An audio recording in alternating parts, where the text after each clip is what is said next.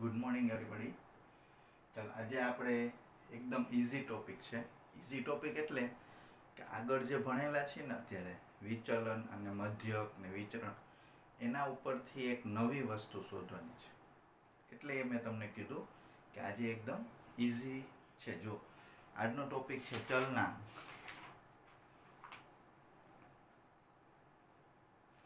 ચલનાંક વિશે આપણે ભણવાનું છે.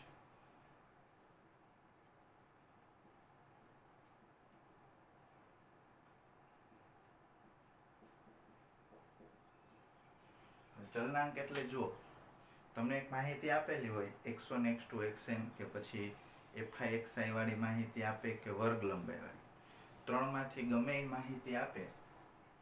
આપણે હવે x બાર અને સિગ્મા શોધતા આવડી ગયું છે. ખાલી સિગ્મા એટલે વિચલન અને ઉપર વર્ગ હોય તો વિચરણ. તો જો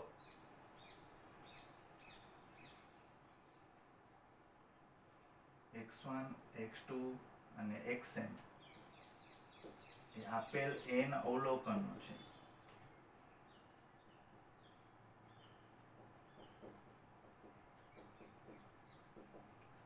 જેનો મધ્યક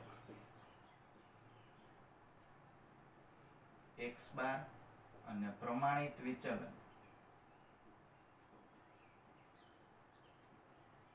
સ્મોલ સિગ્મા છે. તો સિગ્મા ભાગ્યા x બાર ને આપેલ માહિતીનો ચલનાંક કહે છે. હવે જો સિગ્મા અપોન x બાર નો જવાબ છે ને 1 કરતા નાનો આવશે દર વખતે. એ આપણે દાખલામાં ગણશું એટલે ખ્યાલ આવશે. અને જો તમે એને 100 થી ગુણો ને તો ટકાવારીમાં શોધ્યું કહેવાય.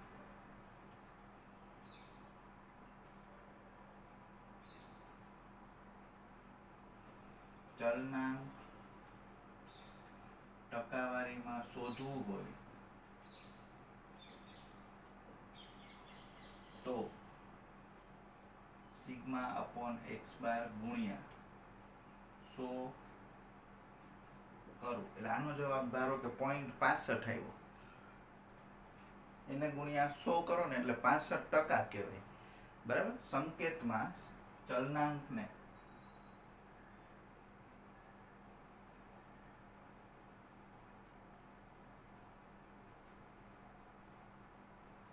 CA વડે દર્શાવીશું, સોરી CV.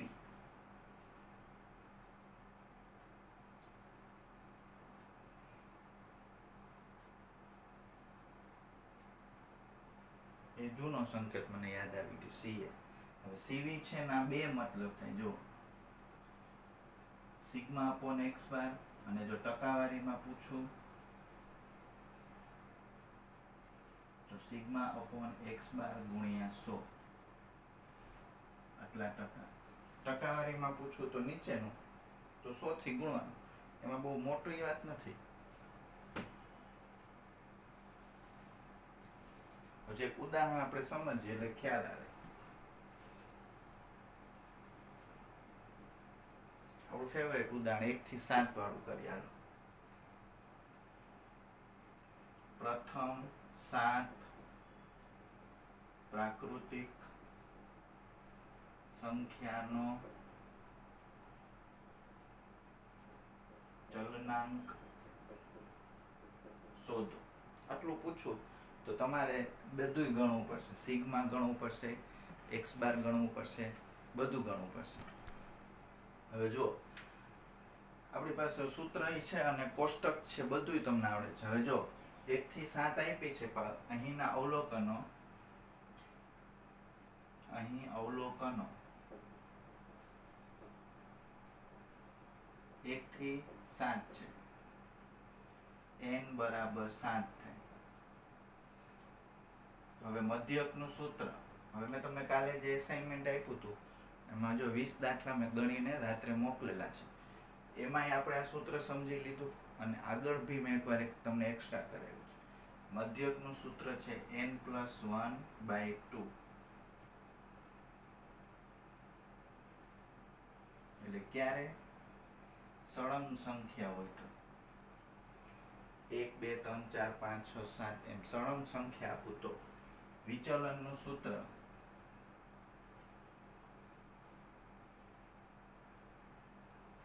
n² - 1 ભાગ્યા 12 એટલે 49 ઓછા 1 ભાગ્યા 12 48 ભાગ્યા 12 12 ચોક 48 એટલે 2. તો જો માટે ચલનાંક CV સિગ્મા અપોન x બાર એટલે 2 ભાગ્યા 4 એટલે 1/2 એટલે 0.5. હવે પર્સન્ટેજમાં પૂછું તો ટકાવારીમાં CV એટલે શું કરવાનું? સિગ્મા અપોન x બાર ગુણ્યા 100 લખવાનું. ટકાવારીમાં શોધવું હોય તો એટલે 2/4 ગુણ્યા 100 એટલે 200 ભાગ્યા 4 એટલે 50. આ 50% કહેવાય. આ જવાબ હંમેશા છે ને ટકાવારી સિવાયનો જવાબ છે ને 1 થી નાનો જ આવશે, વધીને 1 આવી શકે. તો ફરીથી એકવાર રિપીટ કરી દઉં. તમને આપેલા n અવલોકનોનો મધ્યક x બાર હોય અને પ્રમાણિત વિચલન સ્મોલ સિગ્મા હોય તો સિગ્મા અપોન x બાર ને આપેલ માહિતીનો ચલનાંક કહે છે, સંકેત છે CV. ટકાવારીમાં શોધવું હોય તો 100 વડે ગુણવાનું. સિગ્મા અપોન x બાર ને શું કરવાનું? 100 વડે ગુણવાનું. હવે પ્રથમ 7 પ્રાકૃતિક સંખ્યાનો ચલનાંક શોધવો છે. અત્યારે મેં સૂત્રથી ગણાવ્યું. મધ્યક આવશે 4, વિચલન આવશે 2. તો વિચલનના છેદમાં મધ્યક 2/4 એટલે 1/2 એટલે 0.5. ટકાવારી પૂછું તો 0.5 ગુણ્યા 100 એટલે 50% થશે.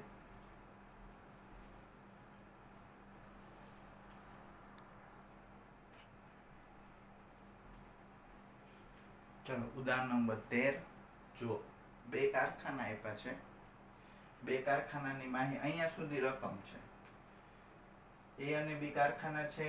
કર્મીઓની સંખ્યા 5000 6000 છે. એ દાખલામાં કાંઈ અત્યારે કામ નહીં આવે. સરેરાશ માસિક વેતન એટલે એને મધ્યક કહેવાય. સરેરાશ એટલે મધ્યક. આ મધ્યક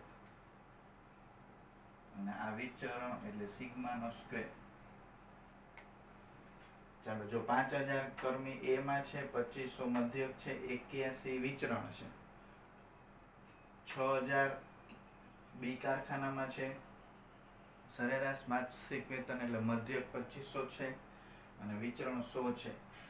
તો કયા કારખાનાનો ચલનાંક વધુ છે? બરાબર. તો જો પેલા કારખાના A ની ગણતરી કરીએ. કારખાના A નો મધ્યક 2500 છે અને વિચરણ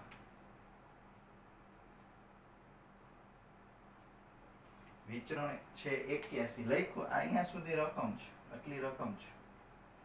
વિચરણ 81 તો વિચલન શું થાય? 81 નું વર્ગમૂળ 9 એટલે સિગ્મા થશે 9. હવે CV ચલનાંક આપણે કોનો વધુ છે એ ગોતવાનો છે. તો CV ઓફ A એટલે L નો ચલનાંક એટલે સિગ્મા અપોન x બાર ગુણ્યા 100. ટકાવારીમાં શોધશું એટલે 9/2500 ગુણ્યા 100 એટલે 9/25 એટલે 0.36%. અહીંયા 100 લીધો છે ને એટલે ટકાવારીમાં લખવાનું. હવે કારખાના B નો મધ્યક છે 2500, વિચરણ છે 100 તો વિચલન થશે 10 વર્ગમૂળ. વિચરણનું વર્ગમૂળ.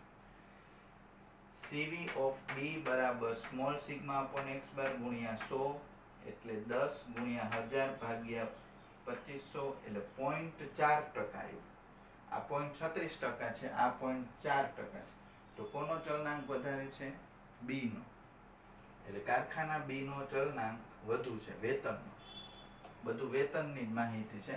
વેતન એટલે પગાર. ઉદાહરણ 16. એક વસ્તુ ખાસ ધ્યાન રાખજો. જો રકમમાં ચલનાંક છે ને 1 થી નાનો આપેલો હોય ને તો ટકાવારી નથી લેવાની. બરાબર. અને જો ચલનાંક 1 થી મોટો હોય તો એ ટકાવારીમાં હશે, ધ્યાન રાખજો. અત્યારે જો ઉદાહરણ નંબર 14, બે વિતરણના સીવી અનુક્રમે 60 અને 70 છે. 60 અને 70 એટલે 1 થી મોટો જવાબ છે, એટલે તમારે આને ટકાવારીમાં લેવાનું, એટલે 100 થી ગુણવાનું સૂત્રમાં.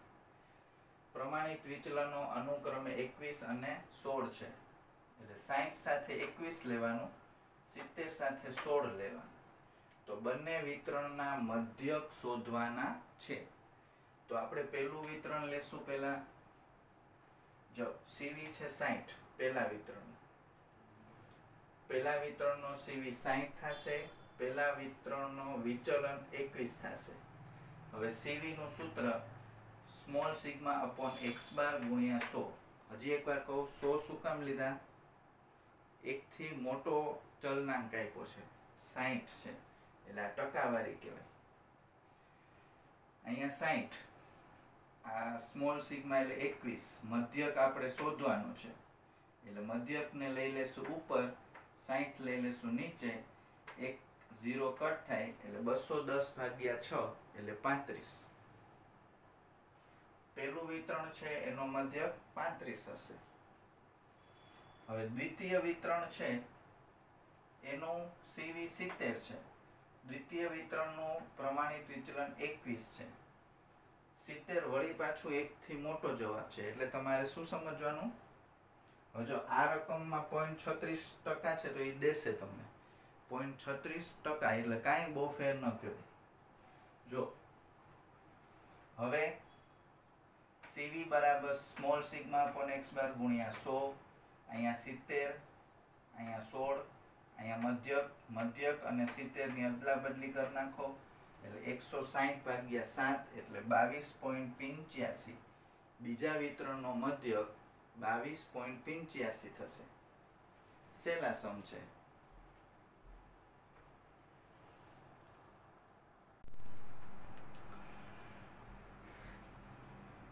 ચલો ઉદાહરણ નંબર 15. ઊંચાઈ અને વજનની માહિતી આપેલી છે, નીચે મુજબ છે. જો મધ્યક અને વિચરણ. ઊંચાઈનો મધ્યક છે 162.9 સેન્ટીમીટર, વજન છે 52.36 કિલો.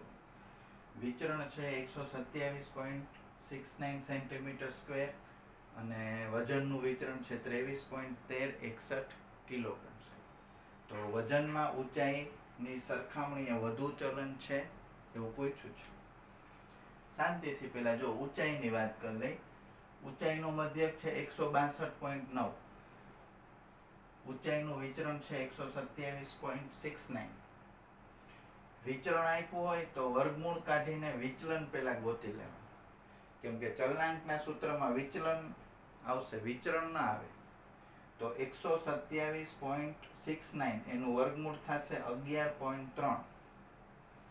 હવે ઊંચાઈનો ચલનાંક થશે સીવી બરાબર સિગ્મા અપોન x બાર ગુણ્યા 100, એટલે 11.3 છેદમાં 162.9 ગુણ્યા 100 એટલે 1130 ભાગ્યા 162.9 એટલે 6.95%. ઊંચાઈનું વિચલન ચલનાંક કેટલો આવ્યો? સીવી 6.95%. કાંઈ નથી કરવાનું. આ મધ્યક અહીંયા વિચલન લખ્યું હોય ને તો કઈ વાંધો નહીં, વિચરણ લખ્યું હોય તો વર્ગમૂળ લેવાનું, એટલે વર્ગમૂળ આવશે 11.3. 11.3 ભાગ્યા 162.9 ગુણ્યા 100, બરાબર? એટલે 1130 ભાગ્યા 162.9 એટલે 6.95%. વજનની વાત કરો. વજનનો મધ્યક છે 52.36 અને વજનનું વિચરણ છે 23.1361. આનું વર્ગમૂળ તમારે કેલ્ક્યુલેટરથી કાઢી લેવાનું, તો એનું વર્ગમૂળ આવશે 4.81 kg.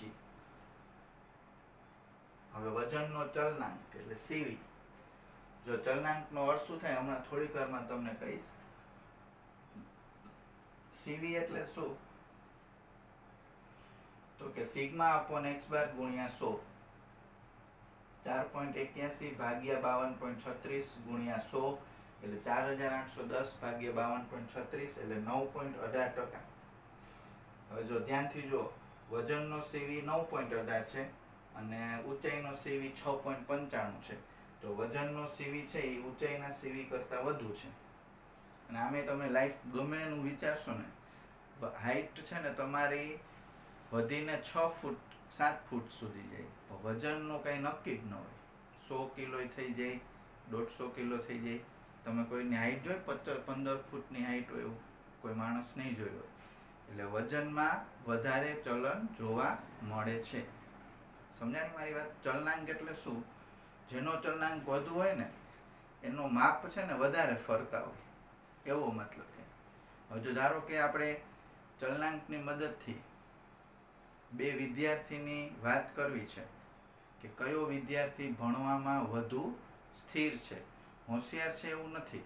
હોશિયાર છે એ તો નક્કી જ ન કરી શકો. સ્થિરની વાત કરીએ. જો ધારો કે એક વિદ્યાર્થીના હું માર્ક આપું છું તમને, પાંચ માર્ક આપું, 5 પરીક્ષાના માર્ક આપું છું 50માંથી. પેલો વિદ્યાર્થી છે ને એને 50માંથી મેં 5 એક્ઝામ લીધી ને તો આવી રીતે માર્ક છે. જો 36, 37, 34, 38, 39. અને બીજો વિદ્યાર્થી છે ને એના માર્ક તમને કહું છું, 50 માર્કવાળી ટેસ્ટના 5 માર્ક. એકવાર એને 48 માર્ક આવ્યા, બીજી એક્ઝામમાં એને 22 માર્ક આવ્યા, ત્રીજી એક્ઝામમાં એને 8 જ માર્ક આવ્યા, ચોથી એક્ઝામમાં વળી 42 આવ્યા, પાંચમી એક્ઝામમાં વળી એને 30 આવ્યા. તો જો બેના માર્ક તમે સાંભળ્યા, એમાં વધારે સ્થિર કોણ હતું? પહેલો વિદ્યાર્થી. કે એના માર્ક છે ને ફિક્સ હતા, 34 થી 39ની વચ્ચે જ એના માર્ક હતા. જ્યારે બીજો વિદ્યાર્થી છે એને એકવાર 48 આવ્યા પણ એકવાર 8 આવ્યા, તો એનો ચલનાંક વધુ કહેવાય. બરાબર? તો એ સ્થિર ન કહેવાય. સ્થિર કોને કહેવાય? જેના અવલોકનો છે ને આમ બહુ ઉપર નીચે ન થતા હોય, ફિક્સ હોય કે આટલામાં જ રમે છે. રાહુલ દ્રવિડ છે એ બધા મેચમાં 40 થી 50 રનની વચ્ચે જ રન કરે છે. બરાબર? બીજું એની સામે સહેવાગ છે એ કોકવાર 90 રન મારે, કોકવાર 0માં આઉટ થઈ જાય, કોકવાર 80 રન કરે. તો કયો વિદ્યાર્થી, આ કયો ખેલાડી વધારે વિશ્વાસપાત્ર? કે એ ફિક્સ જ કે રાહુલ દ્રવિડના 40 થી 45 ની વચ્ચે તો રન થશે. સહેવાગ વિશે કાંઈ કહી ન શકો. સહેવાગ 0માં આઉટ થઈ જાય અને જો રમી જાય તો 100 રન મારી દે. સ્થિરતાની વાત છે. તો સહેવાગ સ્થિર ન કહેવાય, રાહુલ દ્રવિડ સ્થિર કહેવાય. જેનો ચલનાંક ઓછો આવે ને એ સ્થિર કહેવાય, અને જેનો ચલનાંક બીજાને સાપેક્ષ વધુ આવે એ ચલિત કહેવાય. સમજાય ગયું બધાને? અને તમને ખ્યાલ છે તમારી હાઈટ અત્યાર સુધી વધીને 4 કે 5 ફૂટની આસપાસ થઈ હશે, જ્યારે વજનમાં તમે કોઈનું નક્કી જ ન કહી શકો. તમારા જ ક્લાસમાં 5 ફૂટ હાઈટવાળા વિદ્યાર્થી લેશો ને, જેની હાઈટ 5 ફૂટ હોય, એમાં વજનમાં ધરખમ ફેરફાર હશે. કોઈક દુબળો હશે તો એનું વજન 40 કિલો હશે, હાઈટ 5 જ હશે. બીજા કોકનું વજન 45, હાઈટ 5 હશે. ત્રીજો કોક સારો ભરાવદાર શરીરવાળો હશે તો એનું વજન 70 કિલો હશે અને એની હાઈટ 5 ફૂટ જ હશે. એટલે ચલન કેમાં વધારે જોવા મળે? સામાન્ય રીતે વજનમાં. સમજાઈ ગયું બધાને? હવે જો 15.3 નો 5મો દાખલો એ કંઈક સારો છે, એમાં મોસ્ટ આઈએમપી કહું છું.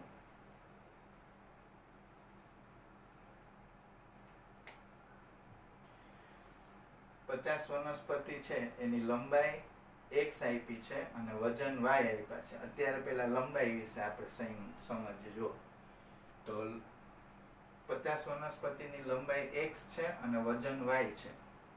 બરાબર? તો પેલા આપણે બેયના ચલન શોધવાના છે.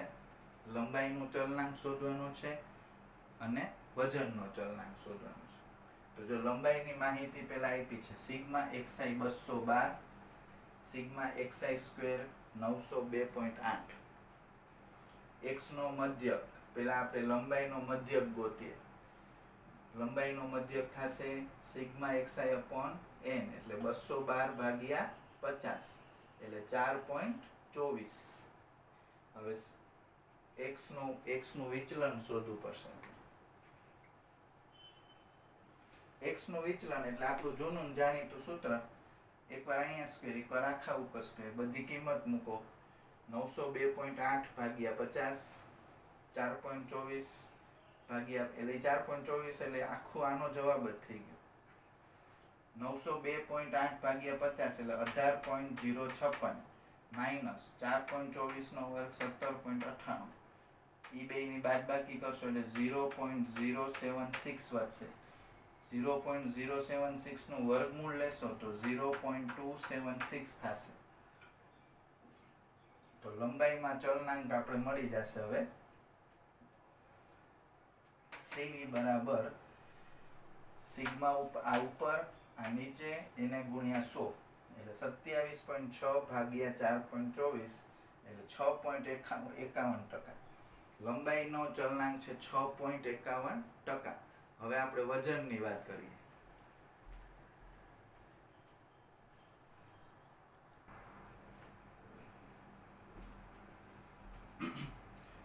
ચાલો લંબાઈની વાત આપણે કરી લીધી. હવે વજનની માહિતી આવી રીતે જો રકમ અનુસાર વજન માટે એટલે y માટે સિગ્મા yi આપ્યું છે 261.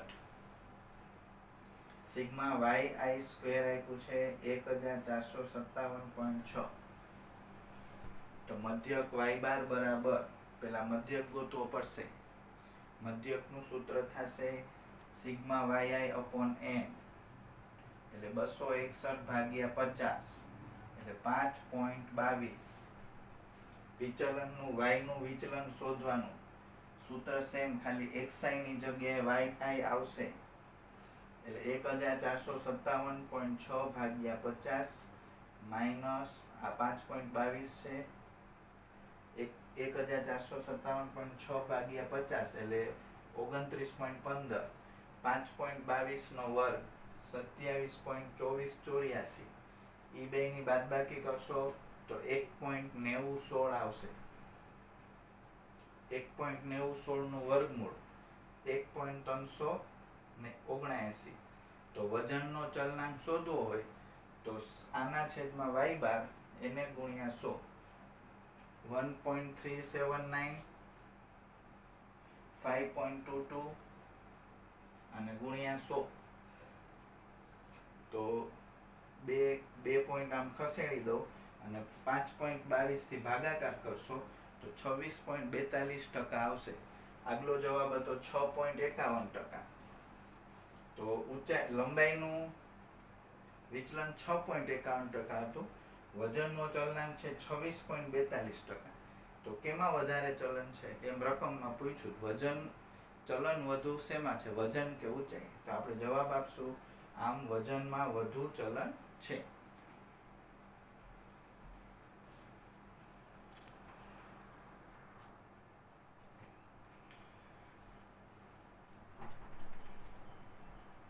ચાલો સ્વાધ્યાય 15 નો 16મો દાખલો. ઇન્ટરેસ્ટિંગ જો મજા આવશે.